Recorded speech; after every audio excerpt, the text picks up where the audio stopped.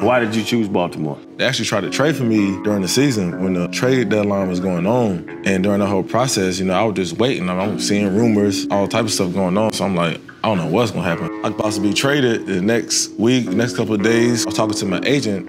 They really sound interested, like they really want me to come there and try to make an impact. But when it fell through and I ended up finishing the season and then free agency started, they're gonna be #1 on my radar because, they've been showing love since the trade deadline. And I knew once free agency started that I wanted to work something out if we could. Even though I'm living in Dallas, Dallas has been a perfect situation as well because we live there, we ain't gotta move back at the same time. Ravens, the history of it. And then I'm talking to Ray at the Pro Bowl, Lamar. Was Dallas ever really in the heavy thick of the mix? No, they ain't holler at me at all.